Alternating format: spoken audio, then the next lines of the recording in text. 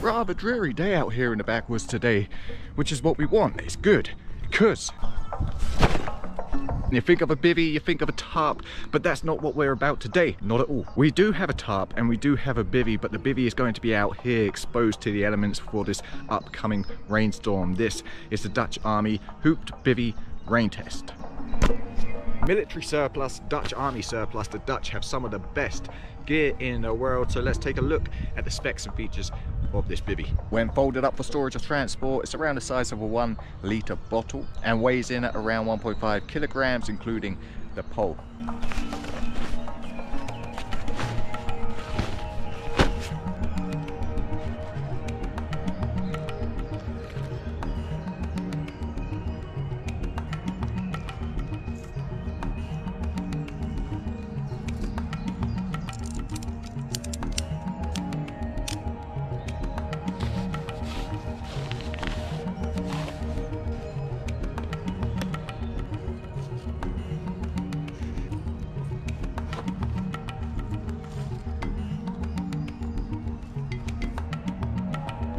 The Dutch Army Hooped Bivvy measures in at 87 inches in length. Foot width approximately 26 inches, a shoulder width of 33 inches and a hoop height standing at 17 inches. You have 6 tabs for pegging out, 4 at the corners and 2 with the pole. These storm flaps ensure that the zippers are sealed and protected from any water. And opening the storm flaps, we are met with an L-shaped opening for ease of access. On the underside of the bivvy, you have straps to accommodate a roll mat. I believe it's the M90 roll mat designed to go with this bivvy. Not entirely necessary though, as there is ample room within this bivvy bag to accommodate your entire sleep system. The Dutch Army Hooped Bivvy is developed from a Gore-Tex material, making it waterproof, windproof and vapor permeable. In fair weather, you have the option of accessing some visibility along with keeping the bugs out with this mosquito net. Also adds to additional ventilation. Now, if you don't want to make use of the mosquito net, it's easily rolled up and stowed away.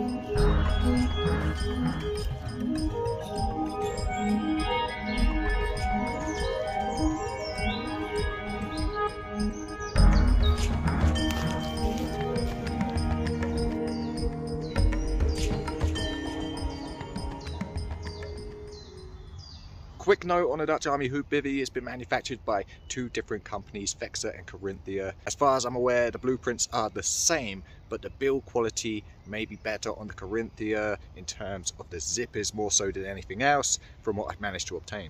So our shelter is set up, our bivvy is set up, and now we just await the rain. I'm out here testing a couple of other products also. One of them requires fuel, so let's go and get some.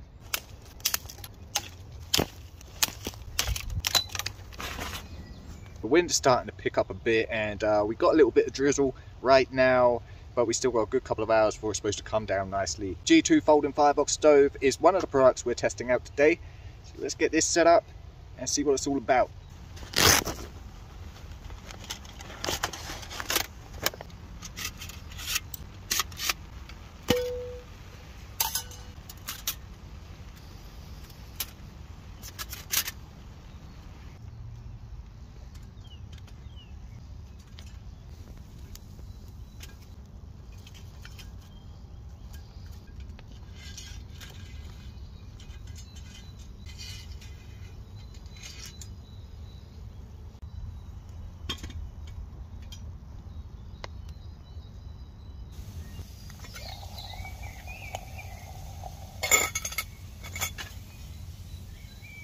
So immediately I like the fact that it's not a puzzle piece stove. I can't stand those puzzle piece stoves. Simply fold it down and you're good to burn. For first impressions, I like it.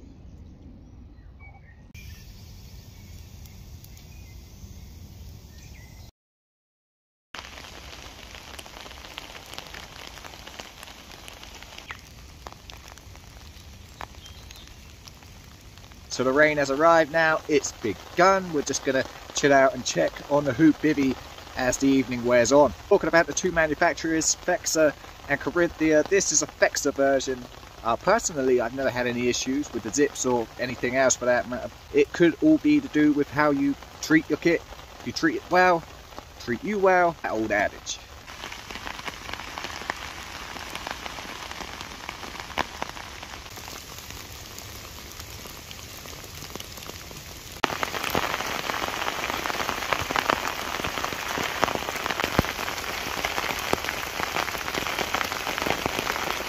So update, it's been raining, or more like a monsoon, for the past couple of hours. I don't dare open that bivvy bag up just yet, gonna wait for it to ease off, and then we'll take a look.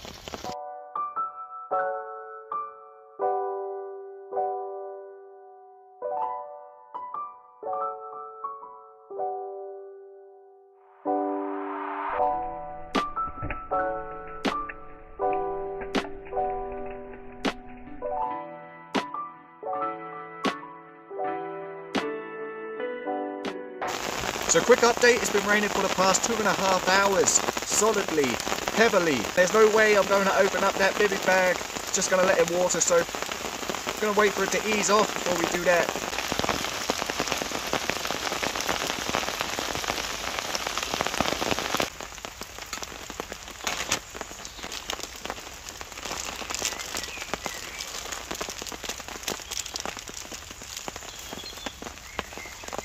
Apricot oat biscuits, not a fan of apricot, but I like apricot oat biscuits.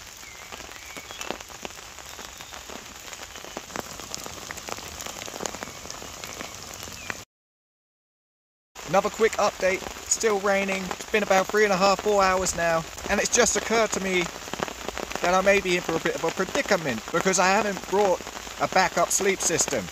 So if there is any leaks, any water getting in there, my sleeping bag's just getting wet, and I've got nothing to replace it with. Foolish!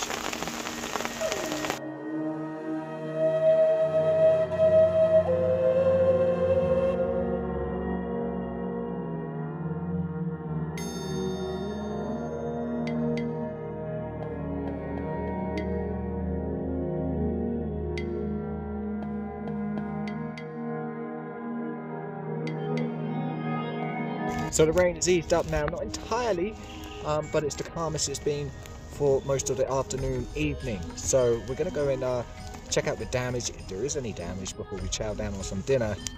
This is the other product I'm testing out here today, the V6 by Fruitnight. So we'll use this to see if we can see any signs of water.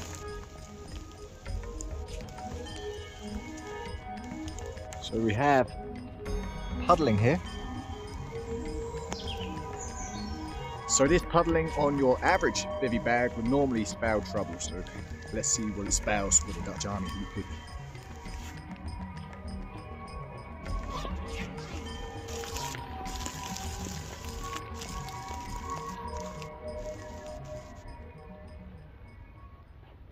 And it spells wet, but it's wet only where the puddling developed, and that, ladies and gentlemen, is why you couple up bivvies with tarps. And that also is why I should have brought a spare sleep system. Because now we're going home. So up here is dry for the most part. This is just rain that's fallen on it where I've opened it up. You come down here, all this puddling developed, and you can see it's just drenched. So I'm not going to strike camp right now, get it all back in the bag and then put it on my back to walk through this dark, wet, slippery forest. We'll save that for the morning where we'll come back, examine it a bit further, and then we'll have a talk about it. So I'll see you guys in the morning. Ah yeah, we got quite a bit of flooding. This is fun.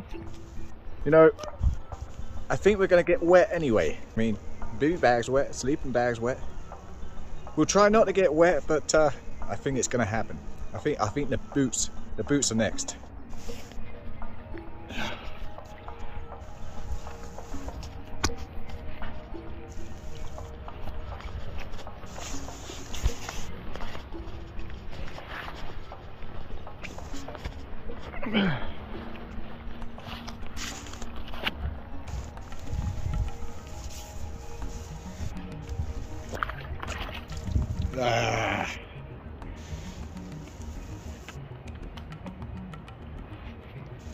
Bound to happen.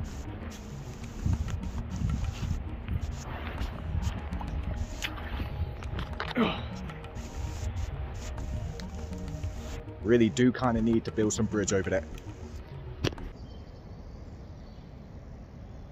So I've been out in the rain in this bivvy bag in some unexpected downpours and it's never leaked. So let's take a look at some factors. So prior to the rain test, the last time I used this bivvy bag, I washed it afterwards. Now I don't think that had an effect on it because the top raised area here did not leak. There's no abrasions, no punctures, no damage whatsoever.